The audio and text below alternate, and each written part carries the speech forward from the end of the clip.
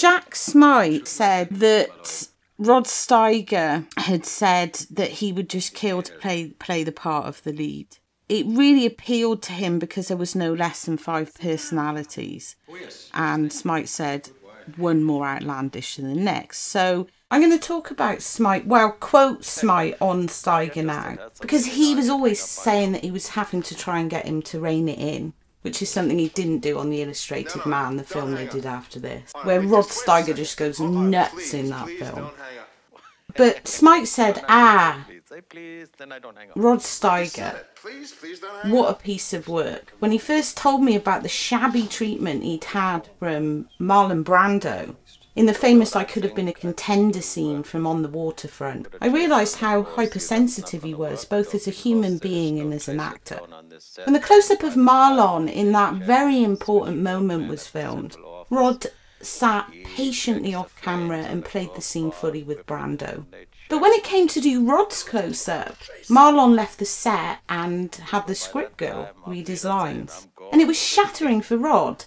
It didn't affect his performance because he's a master of his craft. Brando was an idol who dumped on him. Not to the fact that his director, Elia Kazan, could have allowed this to happen. Steiger never treated his brother and sister actors with this much disdain. In fact, in my time working with him, he went out of his way to make them as comfortable as possible. My only problem with Rod was trying to induce him to minimise his acting moments. It wasn't that he ate the scenery at times, it was that he chewed it. I approached him so much in this regard that at one point he shouted, "All right already." And we came to what we both thought was a good accommodation. After rehearsing a scene, he would look at me, and if I felt like he'd chewed enough scenery, I would discreetly squeeze my thumb and forefinger together. He would nod and then play the scene with infinite taste.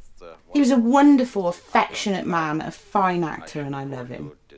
And I think this is just wonderful because, I mean, he does have a lot of freedom in this film to just play. And it was a film he was particularly fond of himself. And like I said, when you think of Steiger, you tend to think of this very, like Brando, an intense sense of masculinity. And Steiger went on and did The Illustrated Man for Smight a couple of years after this. And in fact, Smight actually got the screenplay to that whilst he was working on this production. So they went on to do The Illustrated Man together.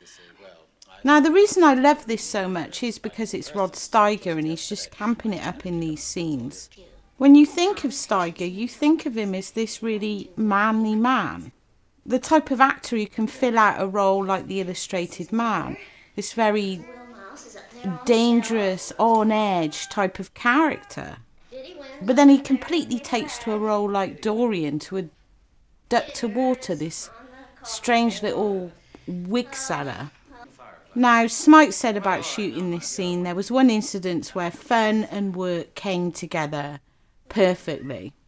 And it had to do with the scene where Steiger played a gay hairdresser, intent on killing another woman.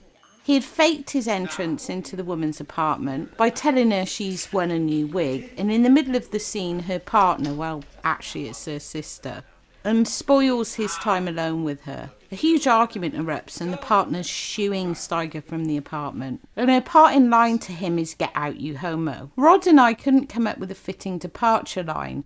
Our scriptwriter had left us with this rather weak "and don't come back, you think." And in the script, Rod's reply was, "and the same to you, I'm sure." So he obviously didn't use that line. And that night, Rod and I had dinner at Joe Allen's restaurant on 46th Street.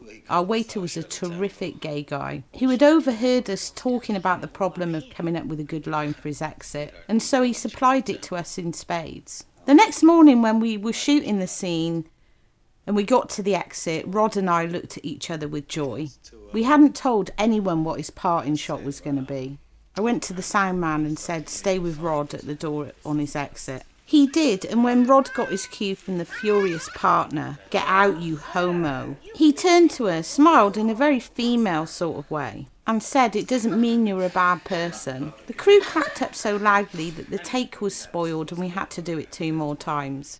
It turned out to be the best laugh of the picture, and Rod and I will always be in debt to that waiter. And I just think that's just such a lovely story from Smight. Don't raise your voice. you homo. Well, that doesn't mean you're a bad person. It's just the way he responds to her. It's wonderful. I want to comment on this little bit, the intensity of this phone call. Now, when Steiger talked to the Toronto Film Festival in 1991, and he came out of the Actors Studio, in fact, they both did actually, but he was just very into the method and everything, and he was asked if any films had really affected him, you know, if he got into a character too much and it had affected him. And he said there were two. One was the role he played in The Pawnbroker, and the other was this.